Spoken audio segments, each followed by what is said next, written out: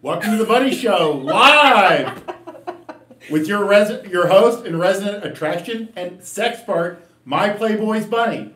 That wasn't stressful at all. Can you guys hear me? Exactly, nothing like the first time. I love it. Oh my goodness, I am so excited to be here.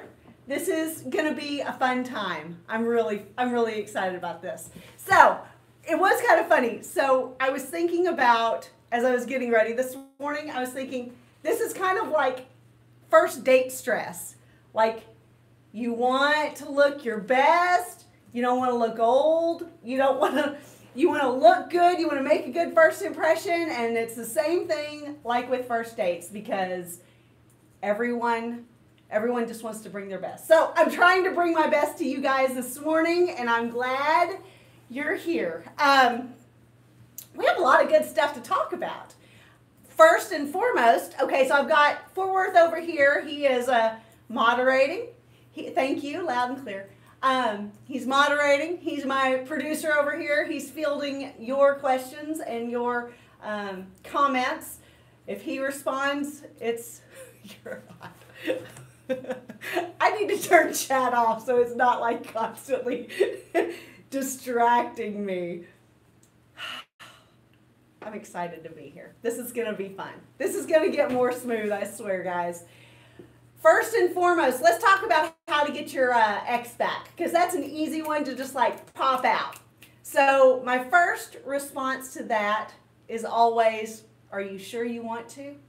Are you sure you really want to get your ex back? Because usually 9 times out of 10, as soon as you get your ex back within a week, you remember why you you weren't together anymore anyway.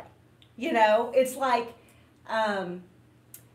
there's the honeymoon phase, those first few days, and you're like, I'm so in love with this person. I can't believe that we ever broke up. And then at about the week point, you start going, oh yeah, I hate this thing about you. This is why. This is because you do this, because you say this, because you can't stand it when I do that, because you hate my mother. Whatever the reason, you quickly remember what the problem was, and you go, okay, we can't do this anymore. But I will say, if you want to get your ex back, there are some great ways to do it. Number one, don't do anything. And I think this is the biggest problem for men in particular, because you guys want to do stuff. You're doers, you're active, you're not passive people just by nature. It's just an important first step to not do anything when you're trying to get an ex back.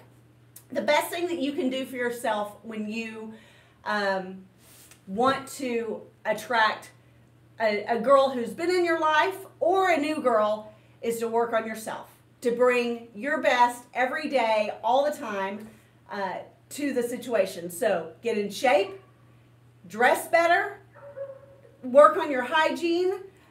This will not be a complete selling machine, but truly Worth is working on basic training right now, which is a great source for all of these things, ways to up your game and just remember everything that you need in order to just bring your best every day. But something to remember, and we've podcasted about this before too, so feel free to scroll through all of our podcasts.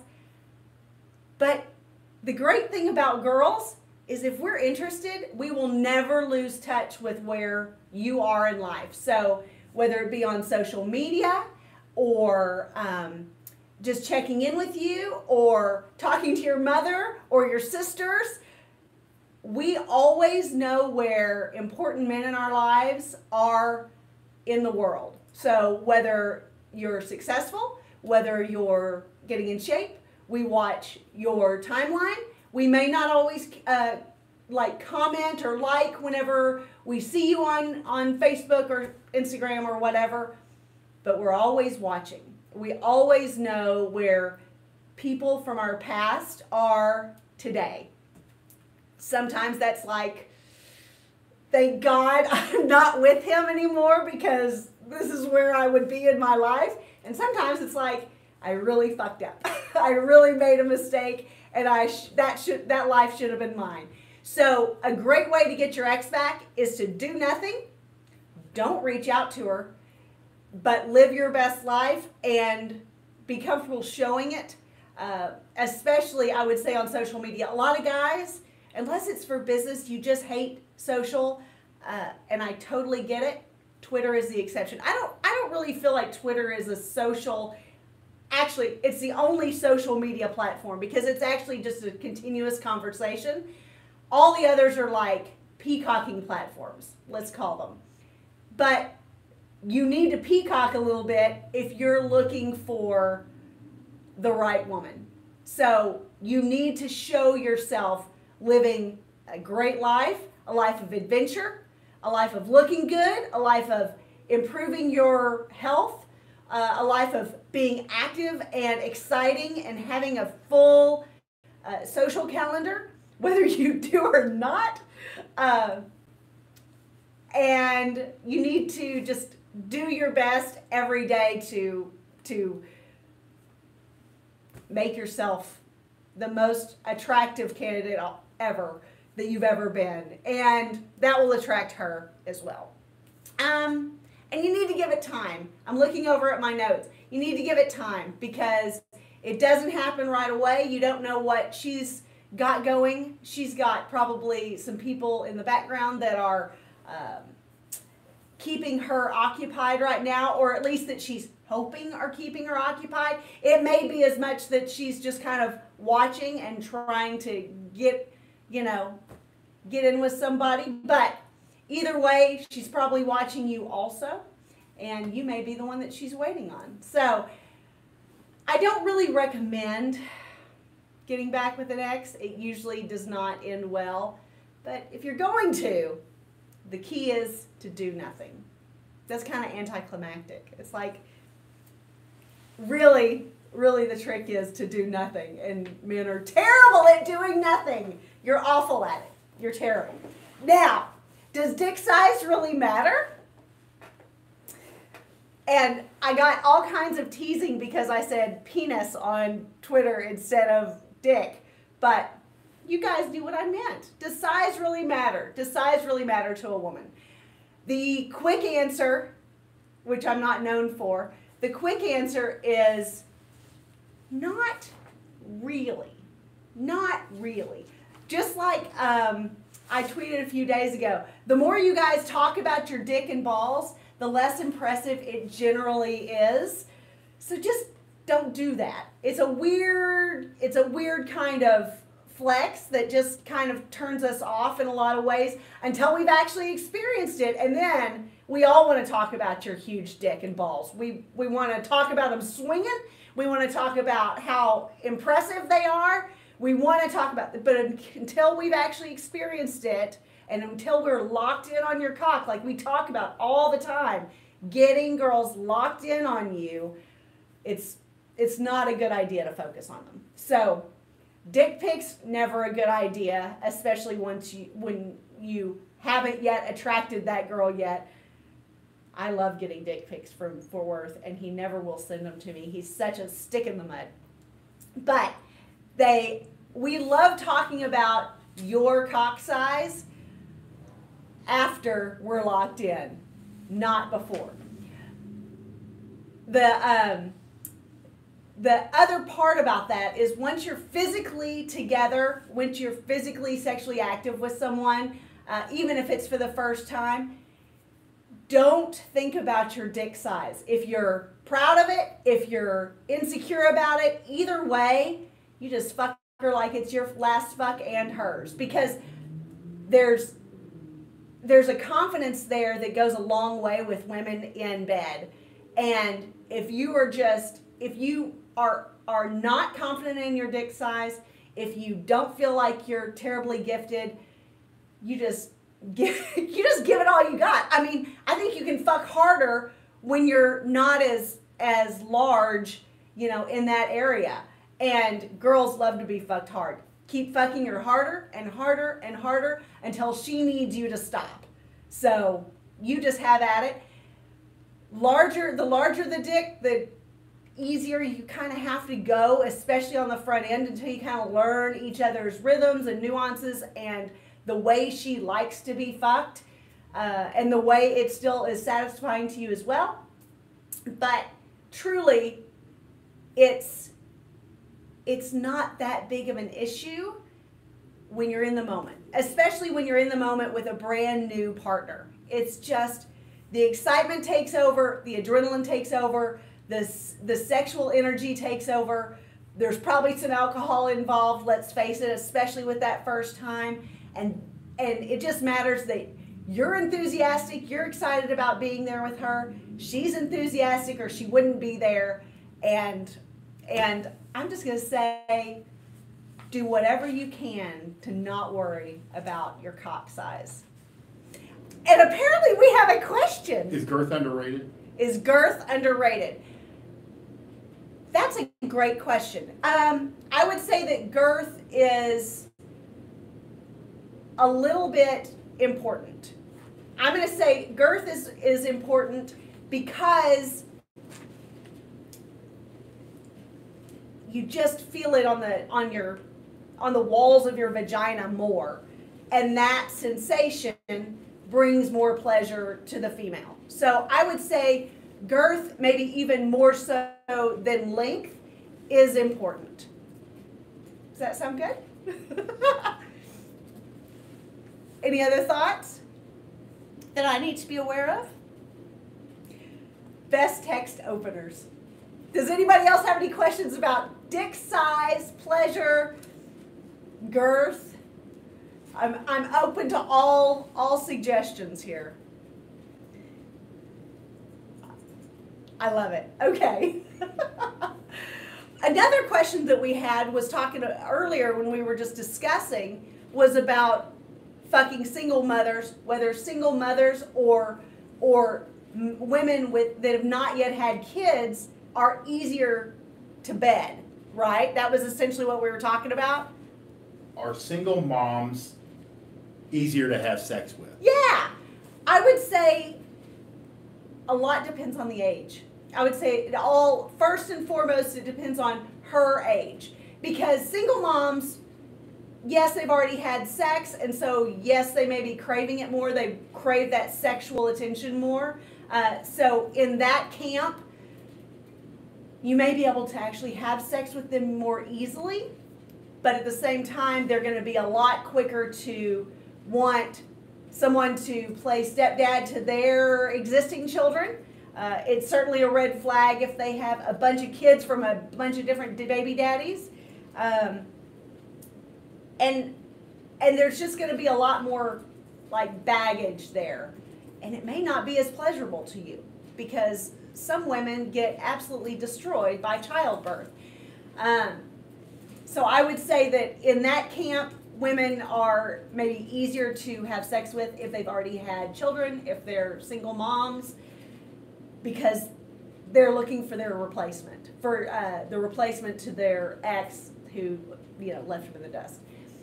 The flip side of that is, I would say, younger single girls going through their hoe phase, which is inevitable, then they're going to be pretty easy to bed.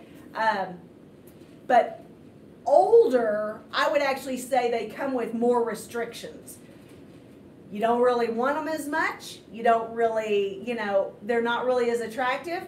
The older they are, the more rigid they get, the less fun they are, the more rules they have for you, the more restrictions, the more demands, and the less leeway they have in actually asking for any of these things, because they look like hell, they haven't taken care of themselves, they've got every red flag in the book because they're never married, no kids. So I would say beyond 35 or so is a good cutoff number, that never married, no kids.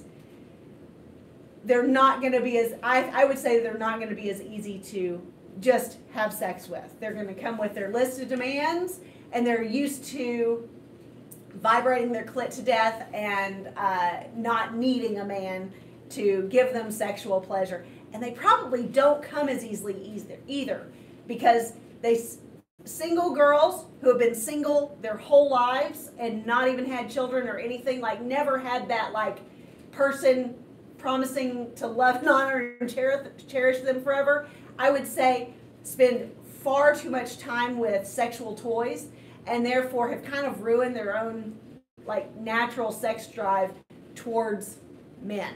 So they don't get off as easily. They don't climax as easily. I just think it's kind of a bad gig all the way around sexually. Do you agree? Do you have anything to add? I would say when you're taking them out, just know that, you know, I'm sure they're working too, you know, to show them a good time. Yeah. Does that make sense? I mean, you're probably the only adult break that they've had. Yeah. Months, weeks, months. You know, I mean, if they just broke up with a guy, they were basically doing the wife thing for him. You know, it's your chance to really just have fun. Yeah. You know, they're really looking to go out and have a good time, get a few drinks, and have sex. I mean, that's a perfect So you night. disagree with what I just said? No. I'm saying that when you go out, that should be your mindset. All You know, across the board. Exactly. I mean, the outcomes are all, you know, depending, it really comes down to you and the girl and the chemistry. But your mindset should be, I'm going to show this girl, not a dancing monkey, but you're there for a good time. Uh-huh. Yeah. I mean, that's what I would say you need to convey mentally. And then the outcomes will take care of themselves. Yeah. Because I'd say that relatively newer on the market, you know, or anybody just coming out of any girl just coming out of a breakup, she wants to fuck a lot. Yeah, they want to experience some things. Yeah. But generally speaking, the question on the table is about whether single moms or never married, no kids girls are easier to bed. So that was my thought there. Is there a question? Would you say that single girls have a longer list of must-haves because they can't afford to make a mistake because they are running out of time? When we're Yes, yeah, for sure. So the older a girl gets, the less time she has to find the perfect scenario, which is why, I mean, we see a lot of girls who are in their late 20s, early 30s, who are almost like forcing the guys in their lives, whether they're a good match or not, to like become a husband, to become a father. They're forcing him to like want to do all of these white picket fence, you know, lead up rules because they're trying to fit a round peg into a square hole because their clock is ticking. So the later in life a girl is without having experienced the wedding, the marriage, the kids, the house, all of the things that are on our to-do list from the time that we're children are coming to fruition. And whoever happens to be in that boyfriend spot when our biological clock, which encompasses all of these things, starts ticking, the more that we're going to try and fit just kind of whoever's in our lives at that time into that position. So, does that answer the question? Anything else? I don't have anything. Okay. I wanted to talk next about best text openers. And I just think this is a good one because in a sea of hey, hi, you know, girls are clearly terrible at texting. They're terrible at it. They're terrible at making conversation. One of the things that Fort Worth said about me whenever we met on an app was I was one of the most chatty people on there. I actually responded. I actually was interested. I actually asked him questions. I gave real responses from the get-go, and I've posted all of our like opening conversations before, which was really fun. But there's not a lot of that out there. What you'll run into instead is hey, hi, and a lot of these apps these days also require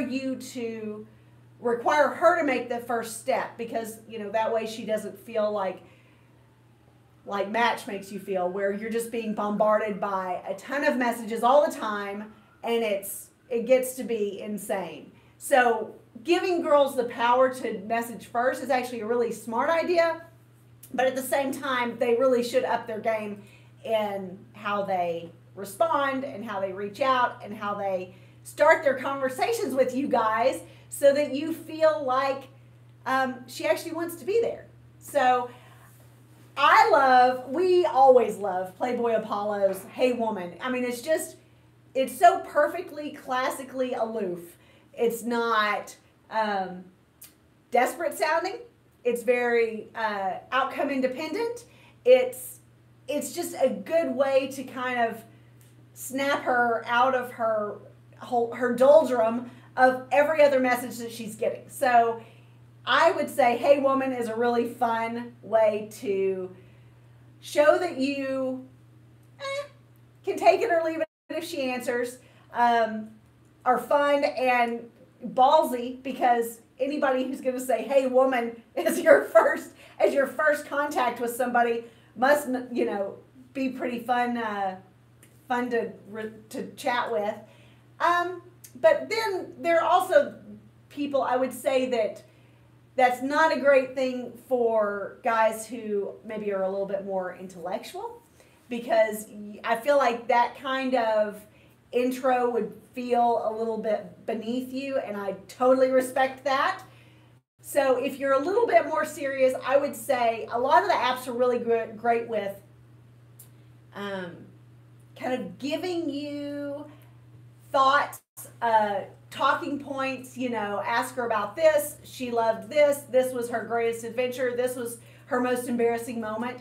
I think Fort Worth was perfect at this, because he said his first message to me was, it says that you stripped your way through college and I should ask you about that. Of course, my profile said nothing about that, and that's not, any of the starter questions that I had shared.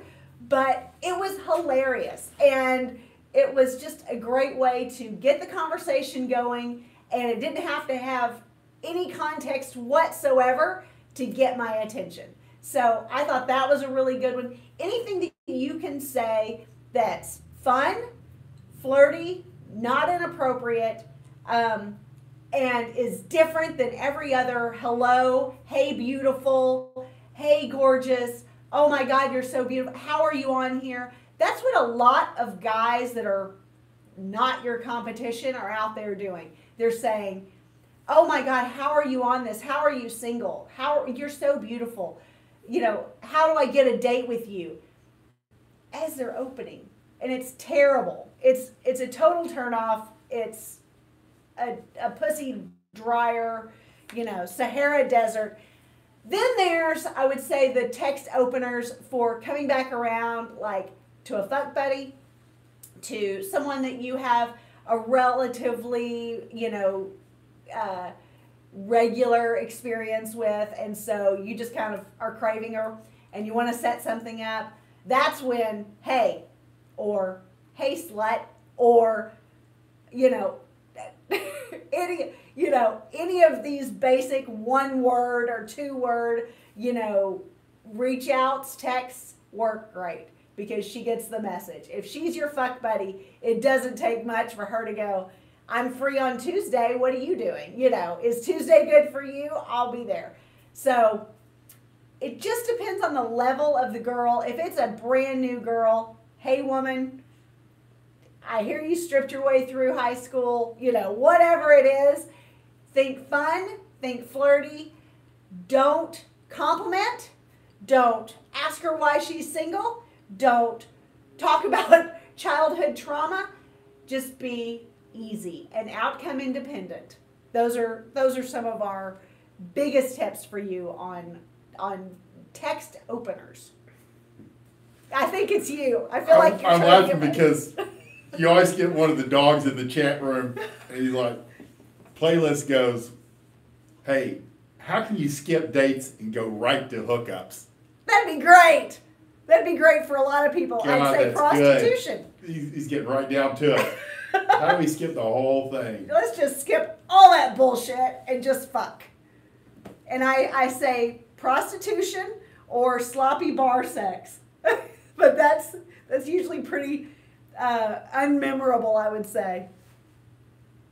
So how would you say that a guy would skip the date and go straight to a hookup? I just answered that. Okay. I said prostitution or sloppy bar sex. Seriously. Yeah, that's true. You have to put forth some effort. Some effort.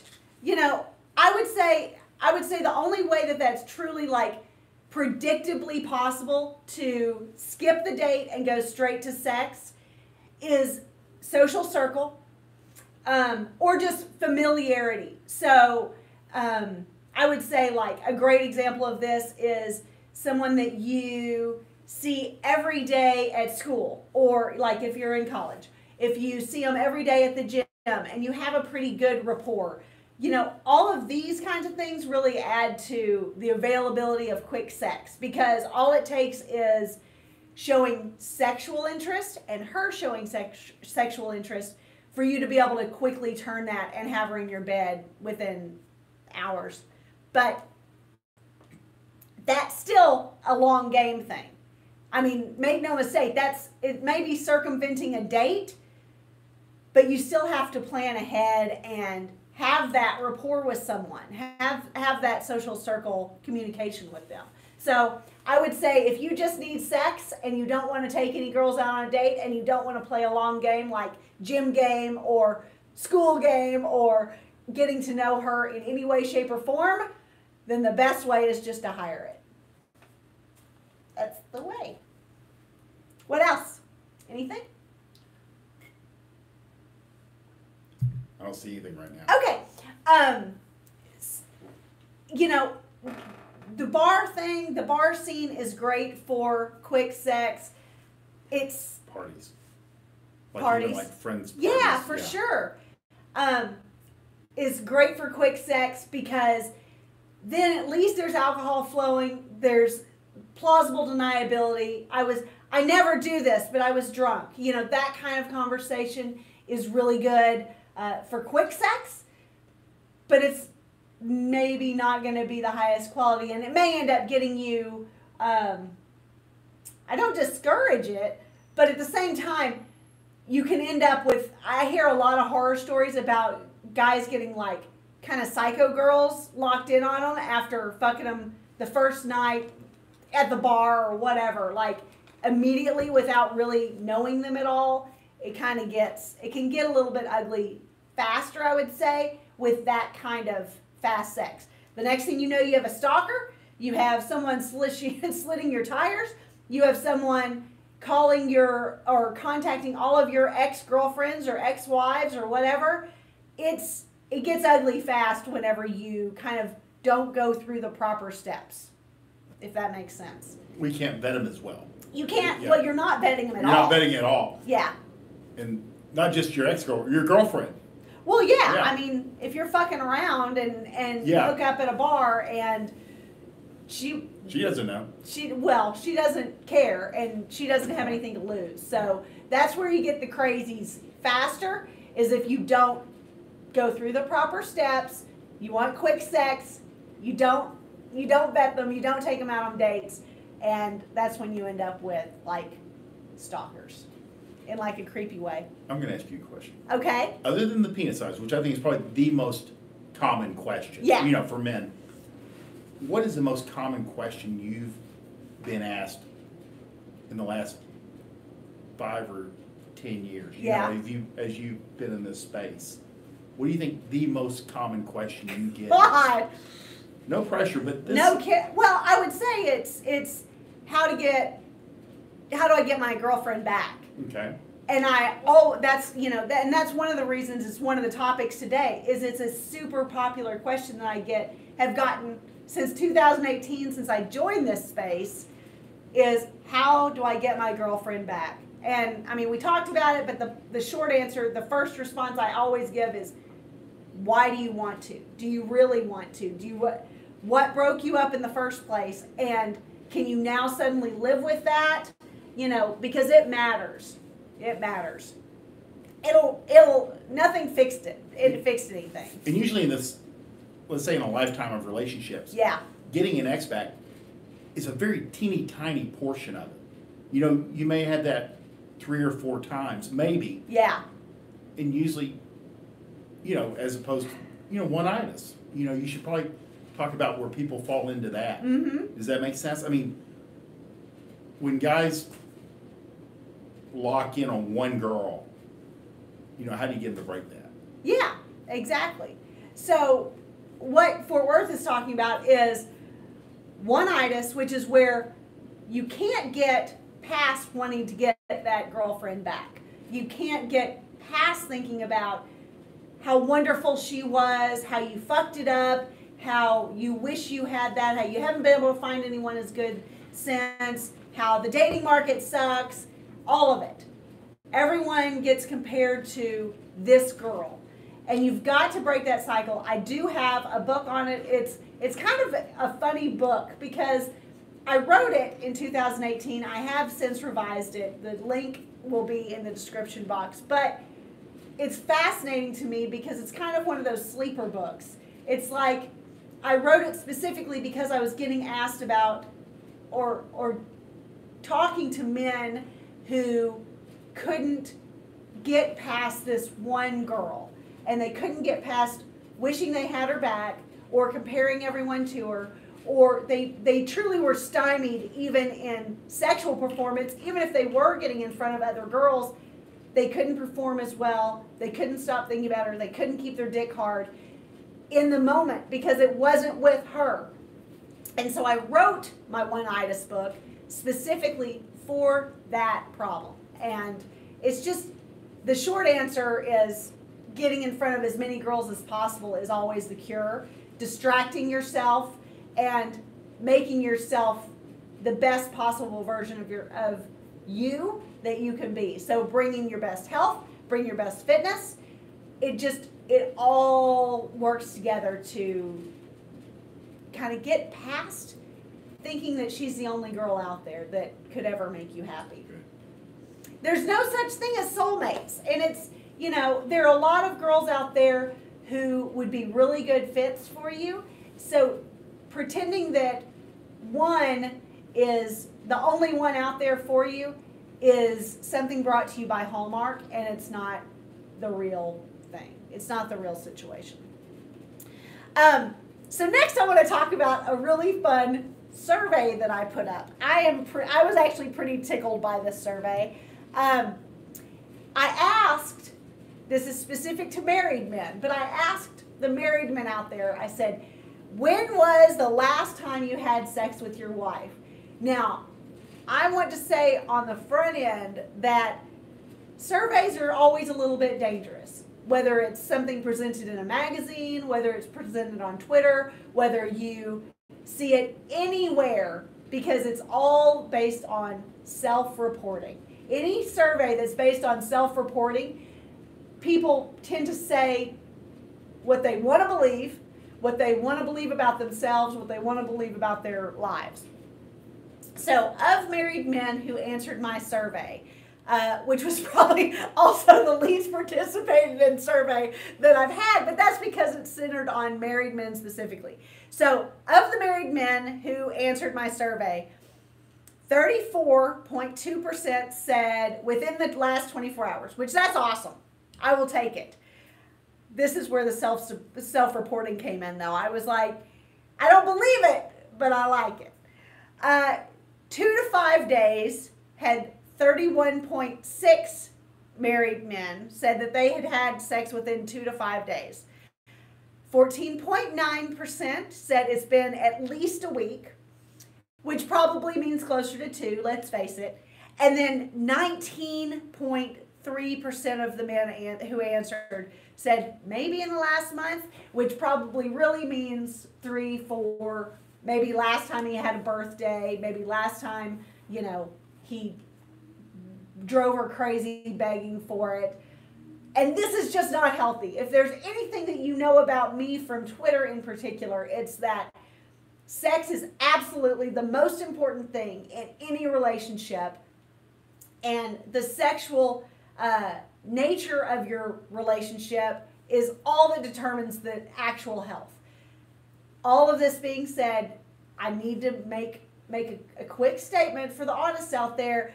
I'm not talking about people who are actually injured to the point that they cannot perform. Those are special circumstances and special populations, and not what I'm talking about. I'm talking about able-bodied, fully functioning men and their wives. They're fully functioning, able-bodied wives.